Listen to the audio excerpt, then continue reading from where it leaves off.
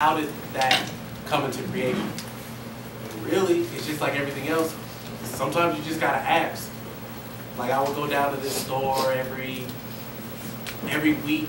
I was a customer, and then eventually I gave them my music. I was like, I'm inspired by what you guys are doing. This is the influence that you guys have created with me. And ever since I gave them my music, we just kind of built that relationship. And when you get out of high school and college, you're gonna have to refine family relationships. And you're gonna find that within your community.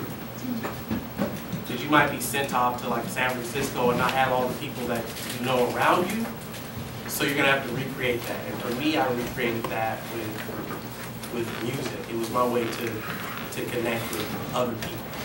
Because sometimes it's hard to find that connection or find the people that you vibe with. And yeah, that's where I started off from, basically. And always capture everything you're doing, especially in this generation. If it's not videotape, if it's not Vine, if it's not hashtag, it probably didn't happen.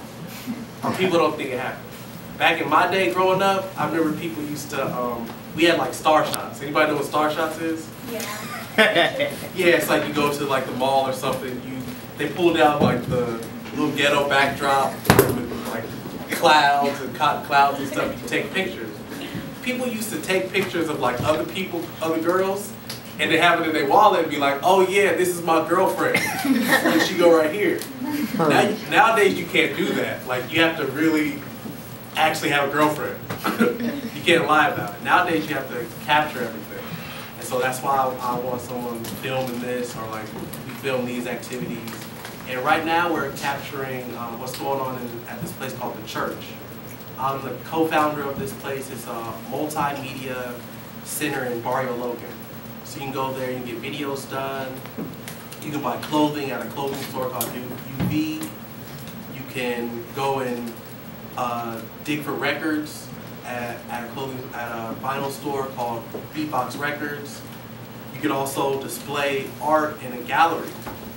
So it's kind of like a one-stop shop where you can go to just create art. Because I feel like in the school system and in society, a lot of people that choose to go the artistic route, it's like you're automatically opposing the status quo.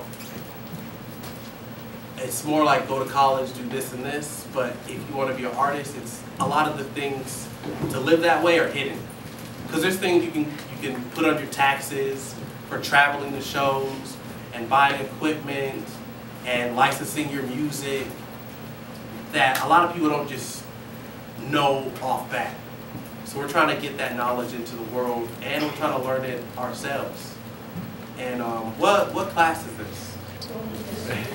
History. So right now you guys are creating your history right now.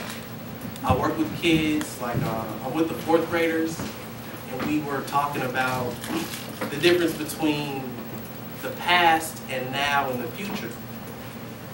And then we were saying like now just happened. Now happened a few seconds ago. The future is right now as well, kind of. Or it was now. And these are like 4th graders. They're giving me weird answers and stuff. But it's kind of like the things that you're doing right now, the thoughts that you're having right now, those are going to create the future. So try to think in the most creative ways that you can think. You have to look at something that like the internet before it was created is a really crazy concept. To be connected to the entire world at your fingertips. The idea that before the phone was invented, someone was like, oh, I want to talk to somebody that's not here, that's across the world. You have to be thinking so creatively that it sounds crazy. So whatever thought you have, amp it up by like 100. Think something that does not make sense to you right now, but that's gonna create the future.